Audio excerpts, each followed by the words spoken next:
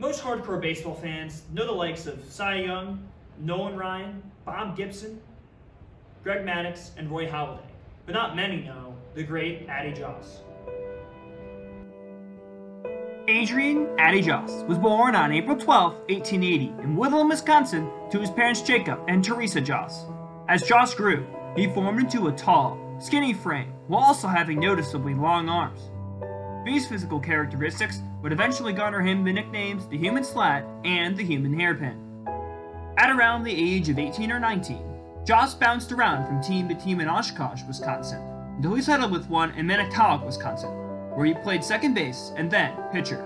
The Toledo Mudhens noticed his success on the mound, giving him his first professional contract. After 2 years of dominating hitters in the Interstate League, Joss earned a spot on the Cleveland Broncos, later Knapp's roster, out of spring training. At the young age of 22, Joss started his major league career by pitching one of the greatest debuts in baseball history. On April 26, 1902, the Human Slat took a no-hitter into the 6th inning against the St. Louis Browns, finishing with a one-hit complete game shutout. Joss went 17-13 with 28 complete games, a 2.77 ERA, and a league-leading 5 shutouts during his rookie campaign. He followed it up by winning 18 starts and lowered his ERA to 2.19 in 1903. 3 years later, Joss had an ERA under 2 at 1.72 and went 21-6. Following the 1906 season, Joss took an off-season job with the Toledo News-Beat as a journalist of a Sunday sports column. The recognizable voice in the column helped give Joss increased fan support during his holdout for a better salary prior to the 1907 season. Joss settled for a contract worth $4,000. The Human Hairpin reached his peak on October 2, 1908, when he faced off against the Chicago White Sox right-hander Ted Walsh at League Park in Cleveland. Joss and Walsh traded zeros all afternoon in arguably the greatest pitcher's duel of all time.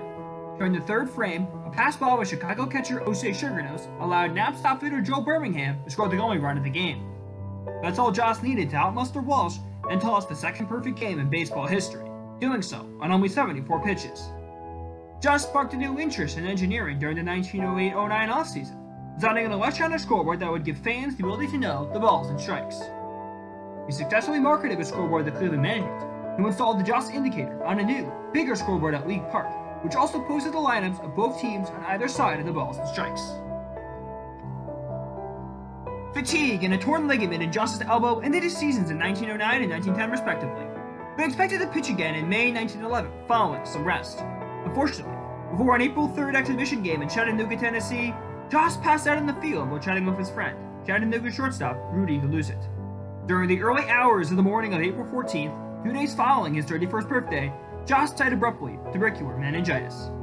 2 months later, a group of all-stars from throughout the American League, such as Ty Cobb and Cy Young, faced the Cleveland Knaps in an exhibition game to help Joss's widow, Lillian, and their 2 kids. More than 15,000 tickets were purchased for the game, which witnessed the All-Stars win 5-3 in the unofficial All-Star game. More importantly, the contest raised $12,914 for Joss's family. In 1978, 67 years after Joss's unexpected death, the Veterans Committee of the Baseball Hall of Fame diluted the minimum 10-season played rule and elected him into the Hall of Fame.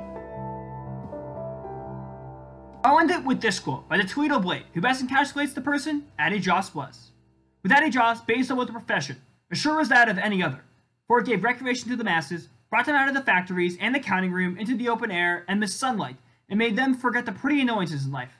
Taking his vocation seriously, he was in return taken seriously by the people, who recognized in him a man of more than usual intelligence and one who would have adorned any profession in which he had elected to engage.